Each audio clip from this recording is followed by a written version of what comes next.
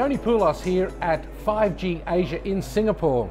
Today I have with me Dhananjay Pavgi, who is the Competency Head of Network Services at Tech Mahindra. Dhananjay, good to catch up with you. Tell me firstly about your title. I have to ask about what is a Competency Head? Okay, good question and thanks for that, Tony. Essentially, as an organization, we have taken a deliberate step to invest into the upcoming trends, if you would like, technology trends, so that we are geared up to cater to the challenges that our key customers, which are communication service providers, are facing in terms of ensuring A, they protect their revenue, and B, they drive their revenue growth. That's a tough one. Now, where are they heading in order to protect those revenues? How are they going to stay in business in the future? Okay, so Tony, we believe that unfortunately or fortunately, CSPs are standing at a juncture wherein they are striving for their survival. And numbers speak for themselves. If we look at number of IoT devices that are going to reach by 2020, we are talking about 50 billion IoT devices. And let's further delve into the numbers, right? Today, we are standing at total active connections across the globe at about 5 billion, right, circa. And we have a world population of about 7 billion circa. So we are talking about 10-fold growth in the network devices that communication service providers need to cater to. And in terms of percentage, which is 1000%. So it's mind-boggling and phenomenal. So it's just not possible for a communication service provider to cater to such a tsunami kind of growth, if you would like, in the network devices that they, they need to sell services on and B, operate on. So as a focused consulting firm and systems integrator, you do a bit of everything. How do you go about telling service providers where they should be going? Will they listen to you? Well, good question. Whether they would listen to us or not, I think they have no choice. That's the reality, right? When it comes to, let me take a step back. When we're talking about the numbers, right? So there are three key drivers, we believe, that are shaping up the industry and challenging the industry, pushing them hard against the wall, if you would like. A, the video consumption, right? The data tsunami has already happened and we have seen the growth in data versus the dip in revenue. So they are not proportional, right?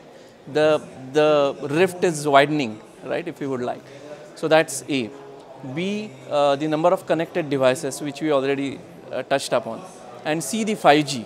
While 5G is emerging, but it's going to be, before we blink our eye and 4G matures, 5G is going to be here. So these are the three trends which we believe is pushing industry hard. Now in terms of what Tech Mahindra is doing to cater to these challenges, we have taken 4 solution bets, right? A, first and foremost, driving the experience, customer experience, and we are calling it as a digital experience. And so many thoughts and talks are done about customer experience, but we believe that when it comes to customer experience, that has to span across A, physical experience, B, the digital experience, and C, platform-enabled aspect of that experience. So we have done cautious investments in terms of acquiring few organizations like Pininfarina in Europe, if you have heard about it. Yes. So they are absolutely marvel when it comes to doing the physical design and the design-led approach, right? Design thinking approach. So that's one.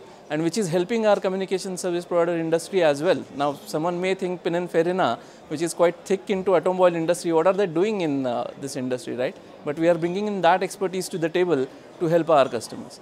B, when it comes to digital experience, right? We have done yet another acquisition, right? Bio, which is helping us to do the digital experience.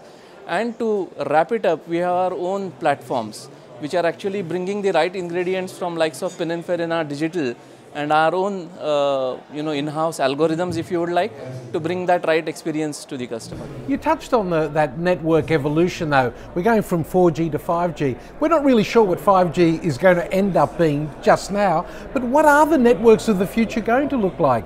How will we progress past 5G? Do you have any idea what it will be? Where it is going to heading to, honest answer is I do not know. Really, because if we look at the time it took to achieve the critical mass in terms of subscriber growth, let's look at numbers again, right? 2G took like 7 years to reach 150 million subscribers, right? 3G took, let's say 5 years, and 4G adoption, as we know, has happened in about 2.5 to 3 years. Speeding up. It's speeding up, and it's crazy. The speeds are crazy. So where 5G would go, the only thing that I know for sure is 5G is definitely not going to be only about speed. It is not only about achieving the great data rate and throughput. Of course, that is needed with the advent of 4K videos and AR, VR. Yes, that is needed, but that is not the only thing. And the reason being, the communication service provider has to be equipped, if you would like, with an ability to slice their network to cater to various demands of bandwidth on the services that they are providing. For instance, when we talk about the smart metering solution, it hardly needs a byte of bandwidth. Yeah, very small. All the way up to AR, VR, which needs or the connected car, which is talking about gigabytes of data every minute or so. Absolutely.